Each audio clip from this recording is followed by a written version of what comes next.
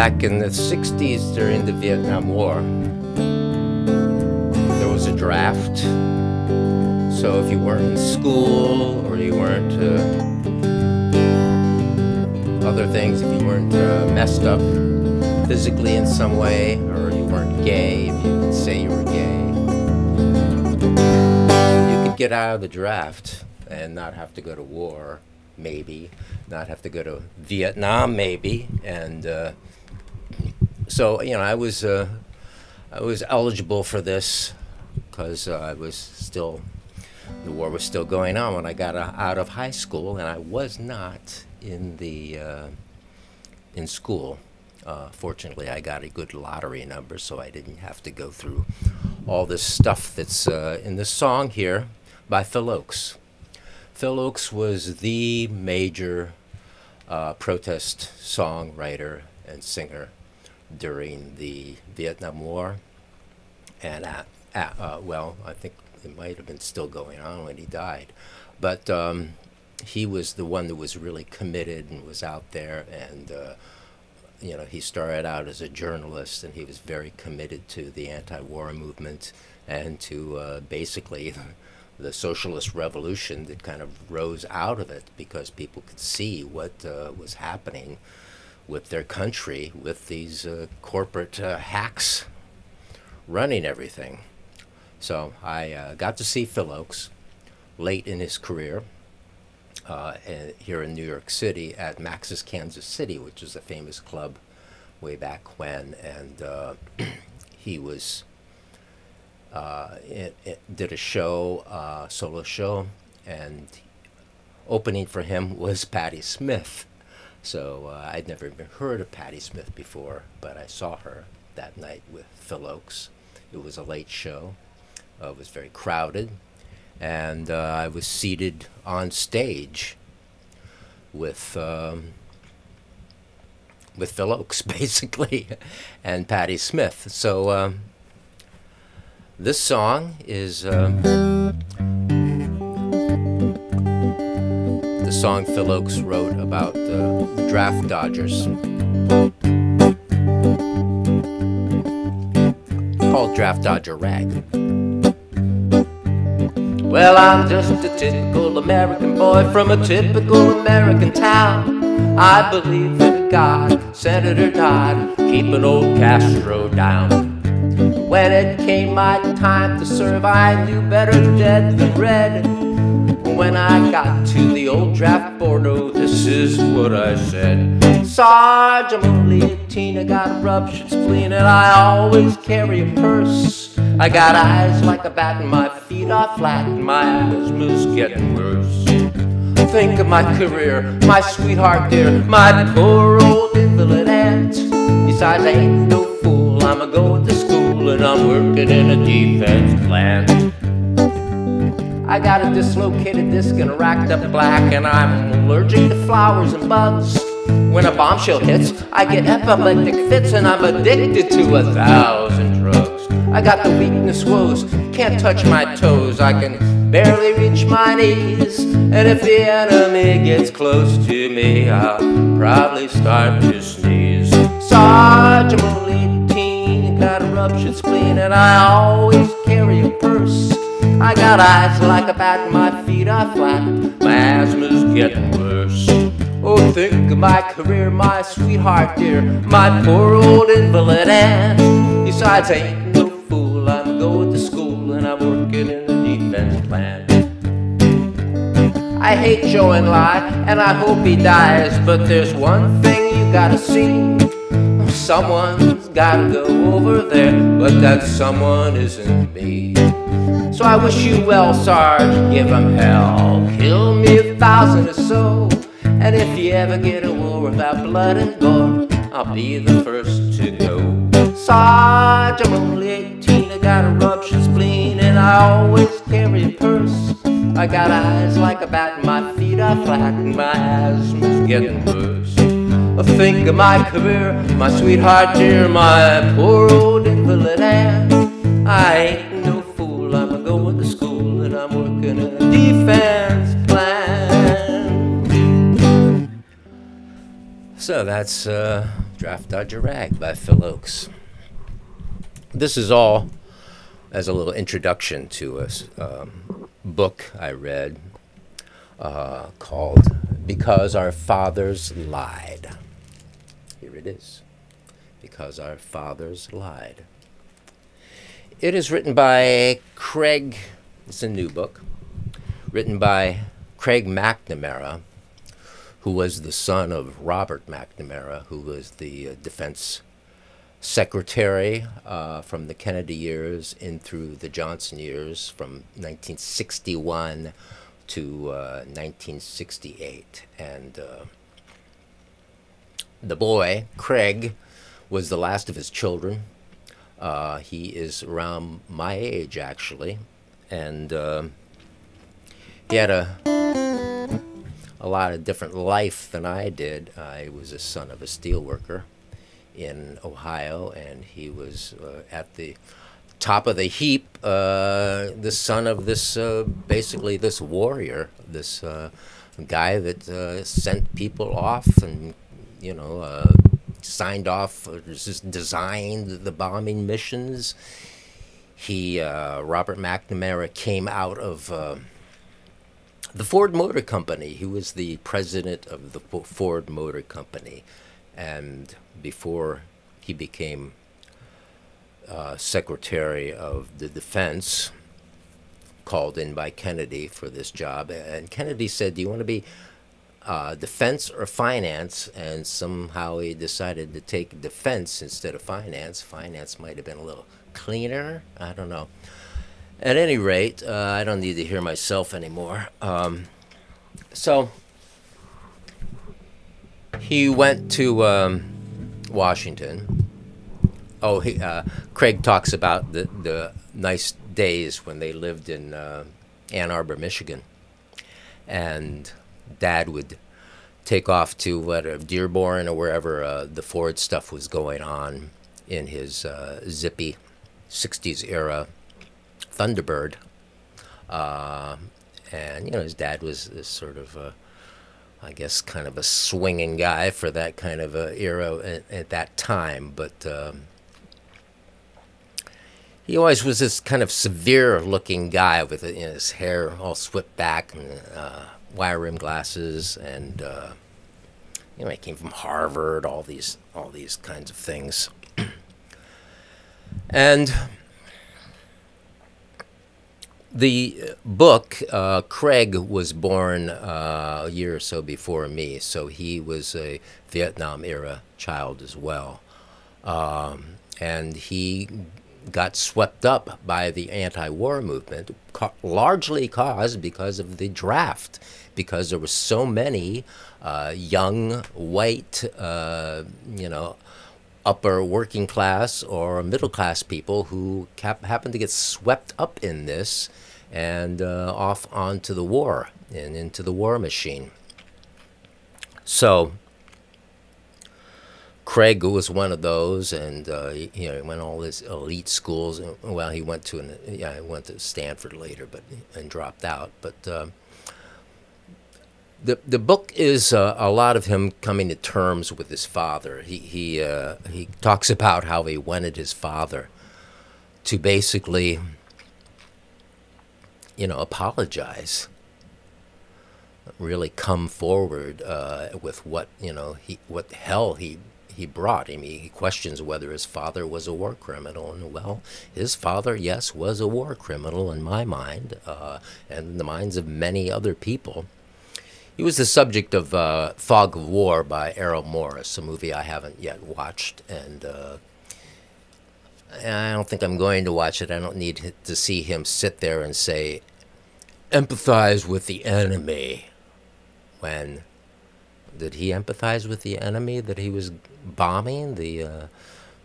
Maybe he emphasized with the leaders, but he didn't emphasize with the regular people on the ground. He just, or the American soldiers that he sent over there to walk around through the jungles and in the heat and kill all these people. There was, all this. Oh, so Seymour Hersh has just written a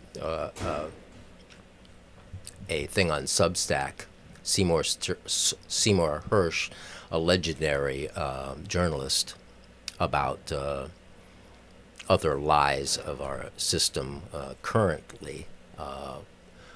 Seymour Hersh was the man who exposed the My Lai massacre, which was when Lieutenant Calley and his troops went in and slaughtered all these people in a village. He was later put on trial.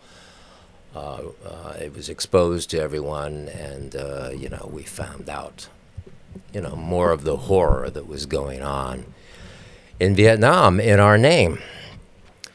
So Craig has dropped out of school, and with some of his buddies, actually the most interesting part of the book is Craig's adventures and what Craig was like and what Craig did with his youth. He got on some motorcycles with a couple of his friends, BMWs that they bought somehow, and they headed to Mexico with the intention of riding the motorcycles all the way to the bottom of South America. His friends dropped out, I think, in somewhere along the line, maybe Colombia, maybe a little bit before, I don't remember. His friends dropped out. And Craig ended up hitchhiking in South America on his own and went down to Chile. This is Salvador Allende's Chile, which was, attempting to be socialist, which, of course, the United States didn't like, and ended up deposing him and killing all these people and bringing in Pinochet, who was the ruler with this fascist system for many years. Craig went to Easter Island, which I found out is part of Chile and owned by Chile, or at least was back then, and which is out, in the Pacific, off the coast of Chile. And he got all into farming. He lived in a cave there, and he got all into farming and working with his hands. And he wanted to be a farmer, and ultimately he did become a farmer. And he spent his life as a farm owner, a walnut farm owner in California somewhere. And, doing pretty well at that.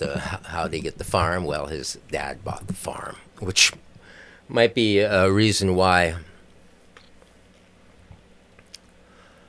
a lot of time is spent in the book saying how he loved his father, in spite of what he did. And I was like, well, why exactly does he love his father? Did he love his father?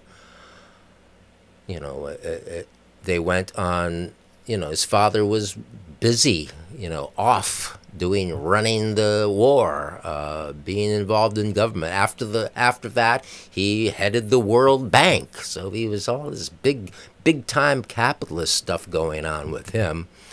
While Craig was, kind of hungering for attention, come and meet my, see the farm that you bought. His dad bought it for him on loan, and he says he eventually paid it back.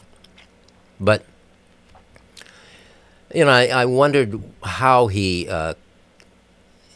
whether, he has children himself now, and I don't know if he just feels like he has to carry the banner for family and love your father, because he says many times that he loved his father. And well, why did you love your father? He wasn't around that much.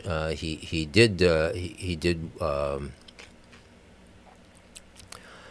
took them. They all went. The family went on these, obviously very expensive mountain camping trips for like a week or so. all through his childhood, even when his dad was Attorney General. And he talks about going on these trips and how, that was really the main connection he had with his father. His mother died before his father, and she says that on her deathbed she talks to Craig, and she says, don't you live your life for someone else. She was really one of these old school wives who sacrificed her life for her husband. She did her own thing, I guess, after all the children were out with the high profile that they had in Washington. She started Reading is Fundamental.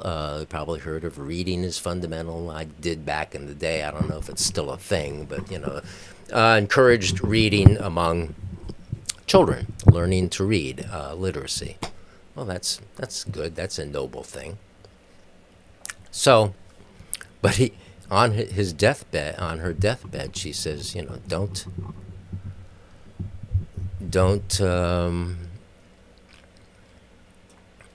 don't live your life for someone else. Live your life for yourself. And I think Craig basically did, but still he has this longing for his father.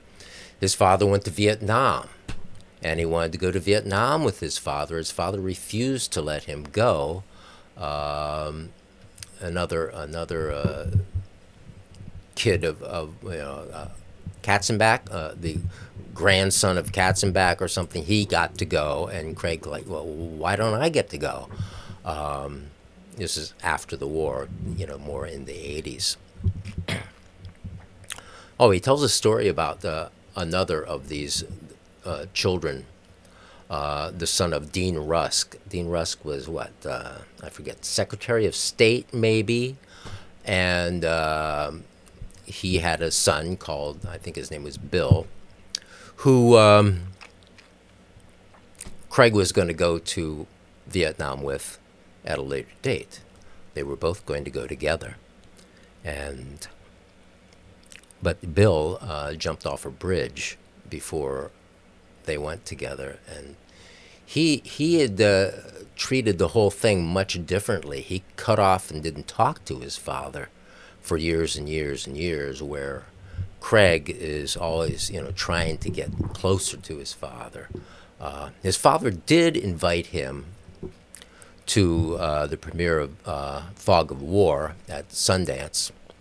So he talks about that a little bit, but, he also, prohibited him from participating in everything about that. So he was just not that open to his son. And so there's a lot of this sorrow in that his father didn't love him as much as he loved his father, really.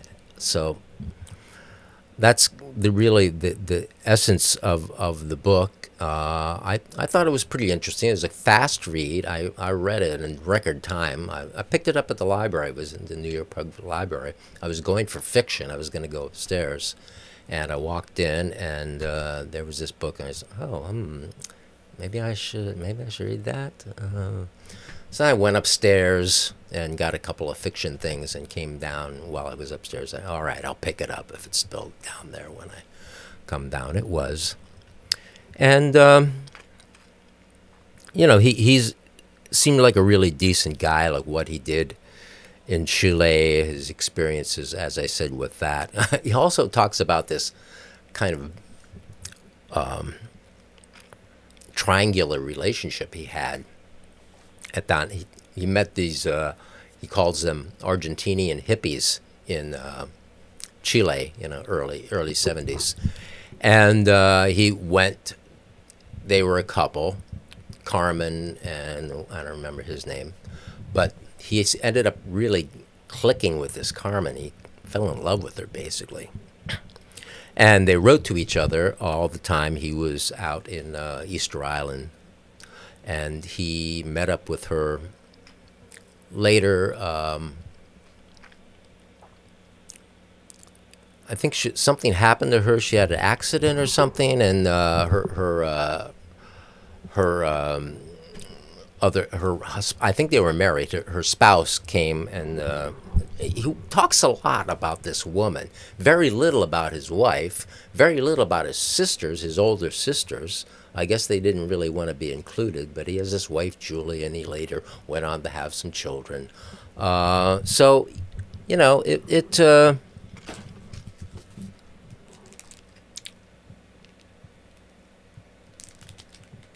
because our fathers lied. It's an interesting little 260 some pages of this memoir about a ruling upper class kid who, due to the issues of the 60s, kind of led a different life. And, you know, it's admirable. He seems like a decent guy. There's something else I wanted to say about this. Maybe I'll do it in another take. Oh, there's a lot of difference that happened out of the Vietnam War. The whole Vietnam era was on TV. They had the draft. Since then, all the wars have been fought by technology, by mercenaries, and by the poor, the children of deindustrialized America, the people out in Ohio, the kind of people that I grew up with. Their children are still going into the military because they I guess they still believe in the military, and the parents do in a sense, but or else they just don't have any other. You could go to college quite inexpensively back in the day in Ohio when I was a kid, but you can't do that now. You can go work at Walmart, I guess. You can do this and that. You can get involved with meth and oxycodone, heroin. So it's interesting to me how the war machine has all kind of been hidden from us. United States was capable of going for 20 years in Afghanistan and did all these other things, didn't win anything, just killed a lot of people, wasted a lot of money, sent people homeless, packing from their home, refugees, millions of refugees, all the deaths. And there's not a big anti-war movement in the United States. One, because there's no draft. Two, because it's hidden. They embedded some soldiers during the Iraq War. They make you go with the reporters. They make you go with the military units and keep control over what you're doing and what you're saying. And they have a tight control over what goes on. Plus, the news media has changed. This is written in. There's a book called "The Death of the Liberal Class" by Chris Hedges that talks a lot about how the liberal class used to push some more radical things, but the liberal class is now just completely mainstream, centrist, or somewhat right, which means that there is the Red Scare wiped out a lot of them, losing jobs in this and that industry, sent them, a lot of them, into being good boys and girls, so they could keep their jobs, playing along. So the country has changed a great deal, and from that time, and people really don't know what it was like back then. It's not like that now, and you know, a lot of us are kind of frightened that all this war machine is just going to go on and on. I mean, they're really going to start intimidating China more, and you know, we don't do anything about it because we're not led to do anything about it by a liberal class that was still kind of, you know, a little bit involved in it in the Vietnam, even though the Vietnam War went on for over 10 years. And 40,000, I think 40,000 Americans, and about, you know, 1,300,000 is what I read in one Wikipedia page. So, anyway, they spend more on the military than ever. The military-industrial complex, it bugs me. I'm old. You're going to have to deal with it. I don't know what you're going to do. You're just going to live with it, I guess, because it seems to be not stoppable unless they blow us all up or the U.S. gets some kind of comeuppance, and that might be rough for all of us living here when they stop using the dollar and various other things that are going on as we alienate all the rest of the world with our nonsense. So, I think I've spoken enough. Please like and subscribe. That would be lovely. Then I could make more of these crazy videos for you, and you could hear me rant about things you don't want to hear. And if you don't like me, well, that's tough, because I'm speaking my mind and the truth that I have from my experience, as limited as it is, but the truth of what it really is. Because Our Fathers Lied, by Craig McNamara. A memoir of truth and family from Vietnam to today. Thanks for watching.